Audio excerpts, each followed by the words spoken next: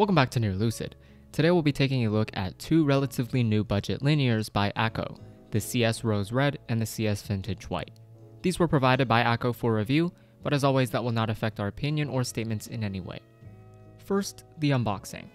I never do an unboxing section for Switch videos because it's typically just taking them out of a bag, but Akko has gone out of their way to make the unboxing of these actually feel quite premium. They come wrapped in this paper sleeve with specs. Once you lift the box open, you can see each individual Switch in its own slot in this plastic mold. Real packaging for Switches, a very nice touch. Now let's take a look at the specs, starting with the Rose Red. Rose Reds are linears and have a clear pinkish reddish top housing and a pinkish reddish bottom housing and stem. They come with a progressive spring that is a light 55 grams. The stem is made of palm, top housing of polycarb and bottom housing of nylon. They're plate mounted and do not fit films. Rose Reds are $10 for 45 or about 22 cents a Switch. Vintage Whites are linear and have a clear top housing, white bottom housing, and white stem. They come with an extra long 22mm spring that is a very light 35 grams. The stem is made of palm, top housing of polycarb and bottom housing of nylon. They're plate mounted and do not fit films. Vintage Whites are $10 for 45 or about 22 cents a Switch. So the only two difference between these two spec-wise is their spring and travel distance. Rose Reds have a progressive type spring that's 55 grams and a travel distance of 3.5 millimeters. Vintage Whites have a standard but extra long spring that's 35 grams and a travel distance of 4 millimeters. Will this have an effect on sound? Let's take a listen.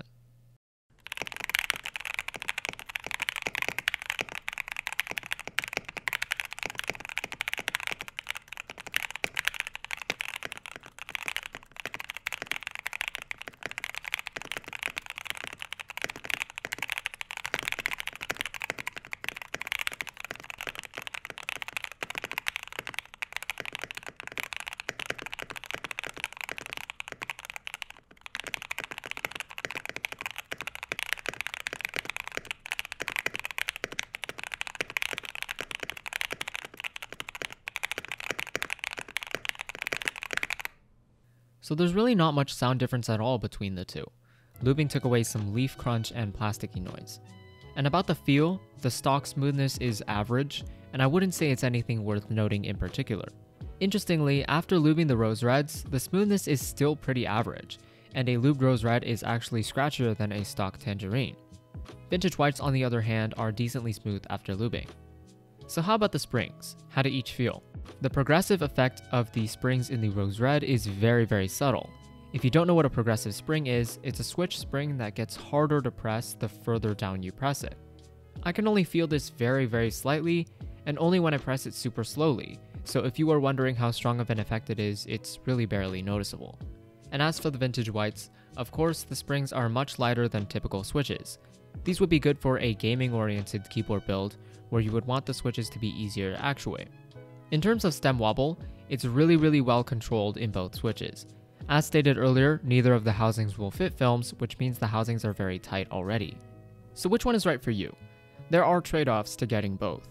Personally, I believe the Vintage Whites are just a little too light to be typing on, but the Rose Reds are a bit scratchier than you can get at this price point. JWix.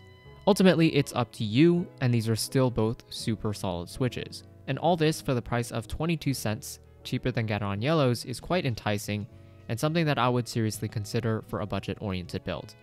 And that's all I have for you today. Thanks for watching this episode of Near Lucid. If you like this video, drop a thumbs up. If you have feedback or questions, don't hesitate to leave a comment below. We'd be more than happy to answer. Also, these videos take lots of work.